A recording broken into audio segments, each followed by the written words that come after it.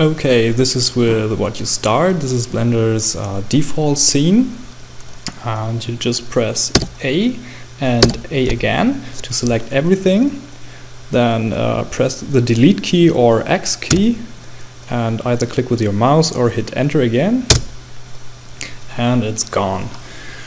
Then go to File, Import, Wavefront OBJ. I put the barrel on my desktop, yeah.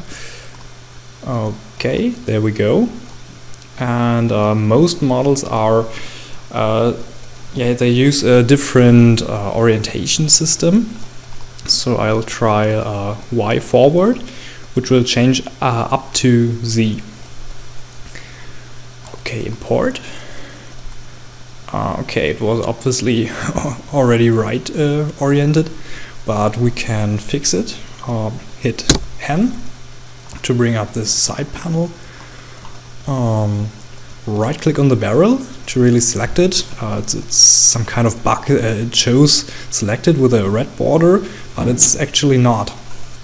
Okay, let's see. Yeah, this is the right one. 90 degrees. Okay.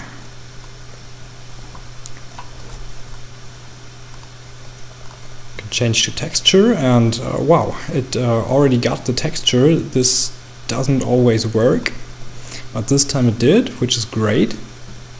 If not, then you would have to mess around with the materials here. It says barrel if you want to change the material name, like let's say MTL barrel test. This name will be used in Asset Manager, so make sure you name it the same way as you do in Blender. And here's the texture. There's also a bump map, but we can't export bump maps to XModel export files. They just support color maps, and the rest has to be done in Asset Manager. Okay, let's have a look at the UVs, which is here. Yeah, Blender changes back the view all the time. Okay, it's selected. Yeah, you can select with right mouse button, deselect with A. And if it's selected, it's usually in object mode, and with tab key you can go to edit mode to change the meshes, and you see how this is actually done. And now you see the texture also here, the unfolded texture. And for some reason I can't see any lines here, which is there should be lines. Not sure why.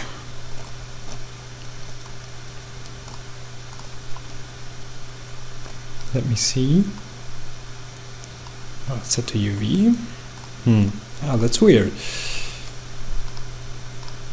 You should see something like this. Yeah. I will revert this for now and see if I can export anyway. Let's try. Barrel test. Yeah, you can mostly leave all the settings at default. Even if you have no armature, it won't care. Okay, that went well, but we'll see if it converts later. So I figured out what the problem was with the UV coordinates. I show you. I will just import it again. Barrel, here we go, and I'll leave this to the default settings this time. And it's all good.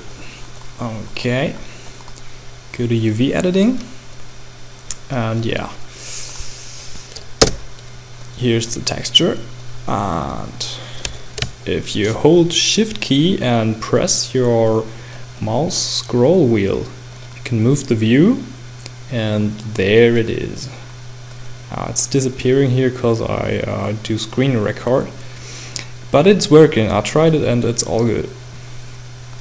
Okay, but I've seen it's way too small, and I will scale it up 30 times. How to do it?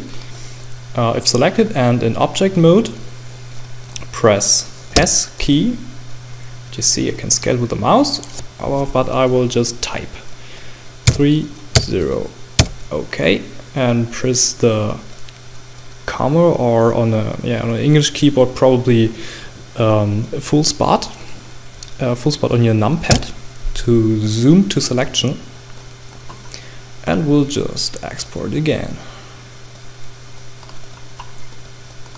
to desktop, barrel test.